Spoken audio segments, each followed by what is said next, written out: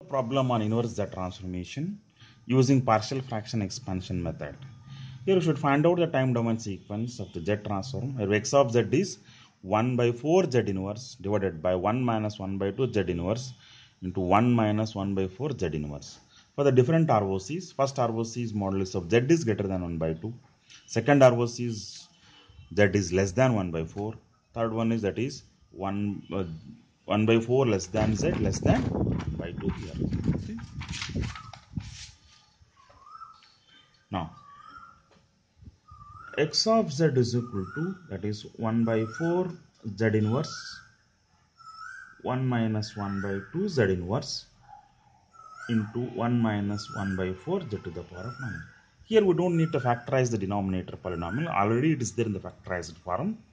Anyway, the numerator polynomial degree is less than the denominator polynomial degree.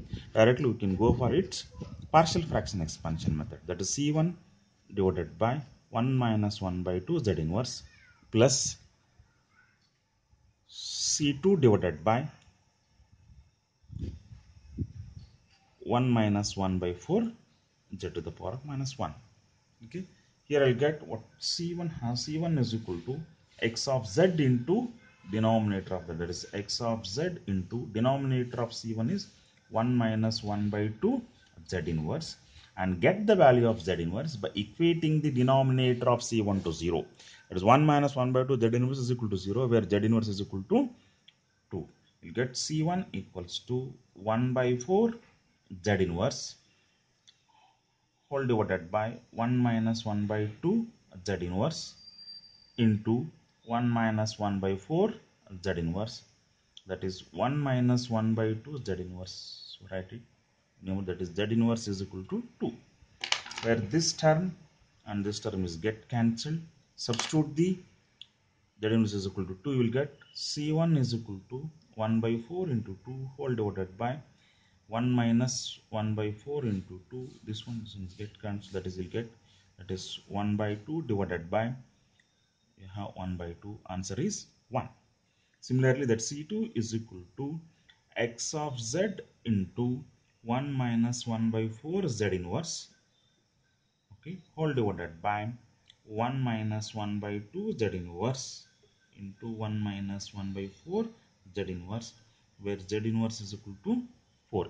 That is right. Sorry, this is x of Z. We should write it as it. This is 1 by 4 Z inverse.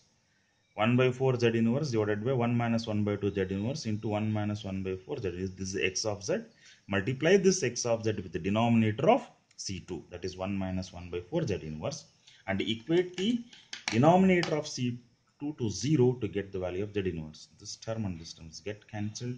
You will get where Z inverse has, sorry, so C2 has 1 by 4 into 4 divided by 1 minus 1 by 2 into 4, you get that is this and this get cancelled. You get 2 1 ja, 2 2 ja. Answer is you get minus 1. Okay, C1 is equal to 1 and C2 is equal to minus 1. Okay. Now you can write x of Z has C1 value is 1, that is 1 divided by 1 minus 1 by 2 Z inverse plus C2 value is that is minus sign, minus 1 is 1 divided by 1 minus 1 by 4 Z inverse. Okay, now we should find out its time domain sequence x of n for different ROCs. First ROC, it says that Z is greater than 1 by 2.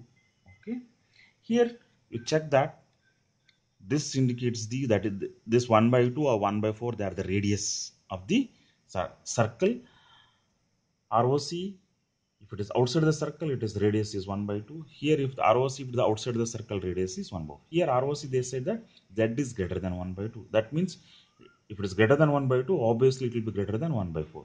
That means both the terms are right-sided sequence. Right-sided sequence are represented in terms of u of n. Hence, the time domain sequence x of n is equal to we know that its inverse Z transformation is 1 by 2 whole to the power of n into u of n, because Z transformation of a to the power of n into u of n is, that is 1 divided by 1 minus a Z inverse. Okay,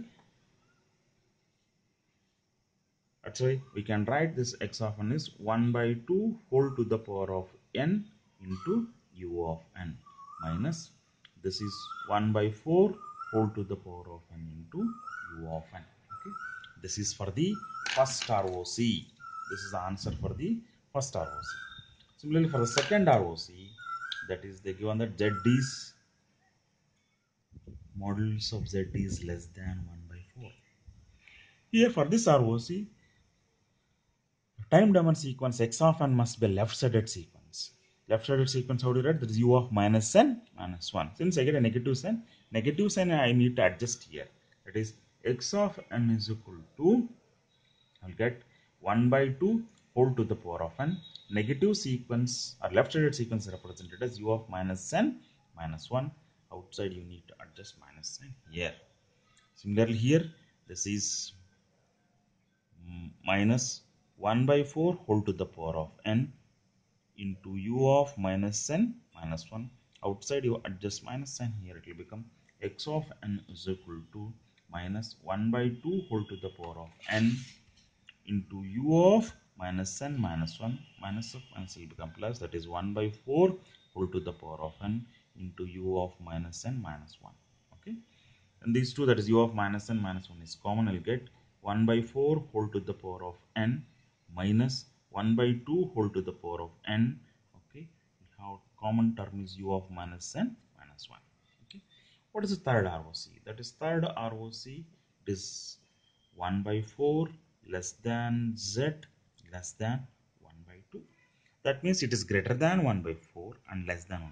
For this it is a left-sided sequence, and sorry, for this it is a right-sided sequence, and for this it is a left-sided sequence. That is, its ROC it looks like this. This is with the 1 by 4 radius. This is with the radius is 1 by 2. ROC is in the concentric ring. Okay. Now wherever you have 1 by 4, for this you write it is a left-sided sequence. Sorry, for 1 by 2 it is a left-sided sequence. For 1 by 4 it is a right-sided sequence. Hence the time domain sequence x of n can be expressed as z is greater than 1 by 4, sorry, less than 1 by 2 and greater than 1 by 4. Okay, for this it is left-sided sequence u of minus n minus 1, outside minus sign, minus for this it is right-sided sequence because it's outside the circle with radius is 1 by 2, 1 by 4 whole to the power of n into u of n. Okay. Now the same problem we return the time domain sequence for 3 ROCs. This is outside circle, this for the inside circle, this is in the concentric ring, that means in between the two circles. Okay. For right-sided sequence it is u of n. For left-sided sequence we should write it as u of minus n minus 1. Outside minus sign we need to adjust here. Okay, thank you.